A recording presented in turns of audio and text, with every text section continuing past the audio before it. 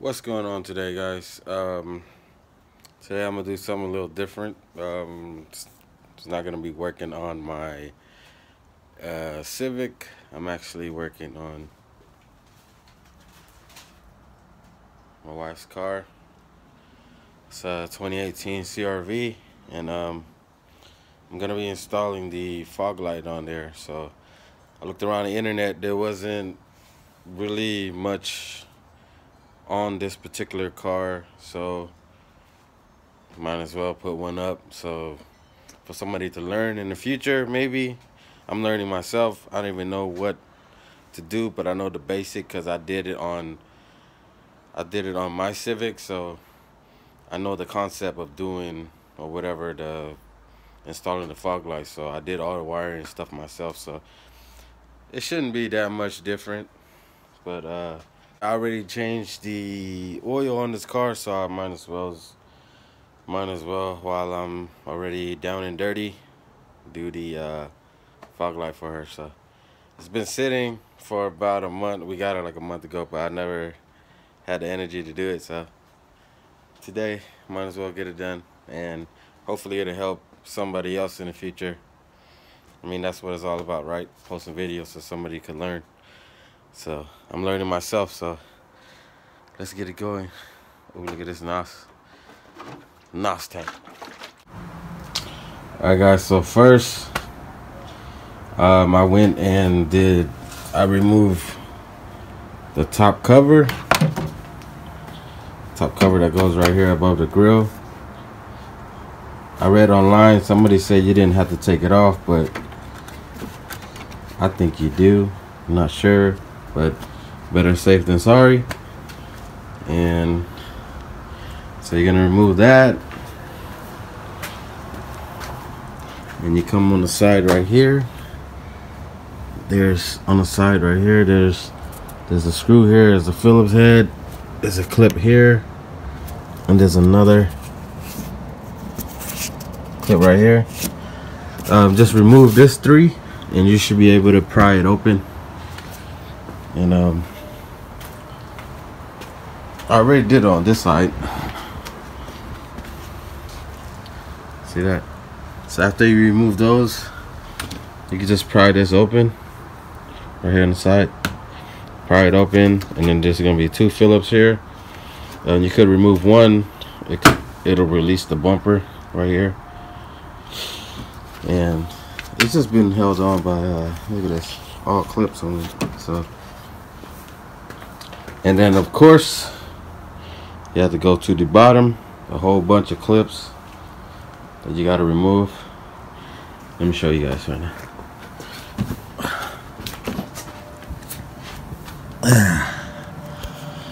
If you see here, all these clips is holding the bumper on. So there's quite a few of them, so you gotta go all the way down. Remove all these clips right here, all the way down there. So yeah. Alright guys, I removed all the clips on the bottom. There's clips on the side, clip on top, and on the side over there. So you should be able to pull it out. Let me see. Give me a second. Alright, so yeah. Just when you pull it towards you, towards the front, so you don't damage any of these clip like I did right here, one of them. So you just want to pull it out like this, you know, really slowly work your way around. Now this side, let me try to get it.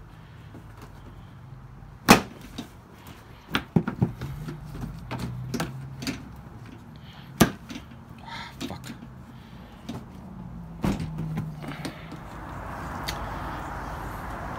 Alright guys, so let's recap. That cover on top right here that goes here, you didn't have to take it out. So good thing, you know, I took it apart just in case. You didn't have to, but at least you learn. But I went in ahead and took off the bumper, as you can see. So basically, all that I showed you to take off, besides the cover, you do have to take it off, and all those clips on the bottom. And right after you take it off, all you have to do is pry the bumper from each side first. I would do that. Each side, pry it, and then the middle, when you get to the middle right here, it's going to be this and that. What I did was put my hand right under here, and I pulled it, not aggressively, but you know, just enough. And this side, and also the middle right here, right under here, and it should just come up. So now, sorry I'm breathing heavily, man, I'm tired, but now let's get the fog light installed to this thing. Alright guys, so here's the fog light I ordered. Ordered off of Amazon. I don't know what brand it is or whatever, but it's pretty clean. But it comes with everything. You see here, and this is the light itself. Just the fog light, more clear. Oh, and I also ordered the replacement bulb. That's LED. That's gonna replace the bulb in here, and it's amber. So my wife likes amber. We're gonna keep it amber. I got amber on my car, so we're gonna keep it that way. But yeah, come with your switch that you can add on to the one in the car. Here's the other lamp. Face your whole wiring thing. The brace that goes around the lamp. Yeah. And here are your wiring instructions. Pretty simple, I guess. I think. Oh well, we're gonna do this. Alright guys, so here's what I got so far. I kind of mocked up the wire of where I wanted it to be. So of course, the left side, the right side, and I fed the wire through here. You can see it goes up here, through here, behind. Okay, y'all can see that. Behind the headlight, and now it's right here. So hold on, focus. So it's back here. So it goes this way, up, behind. Make it easier for the battery. Here's your fuse. Here's your here's your fuse. Here's your positive. This is gonna power it. Your ground. So what I did was I removed the side piece, fed it through here, through this fender. As you can see here, the wire. And there's a grommet right here, and it comes back here. So easier. So here's the LED bulb that I'm going to be replacing the OEM one with. And basically now, if you see here, I got that off. It's just clip-on, so they made it easier for this car instead of mine. I had to cut mine out. This one is just clipped, so now we just gotta mount this in to the bumper, but this has to be mounted onto the bracket first. This is the bracket, so we gotta mount this on first and then mount it on the bumper. So alright guys, so this is how it looks so far. it inside. Shit. And that side. So, still trying to figure out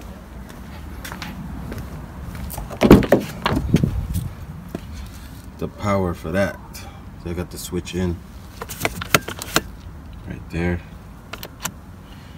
Trying to figure out how am I gonna tap that in.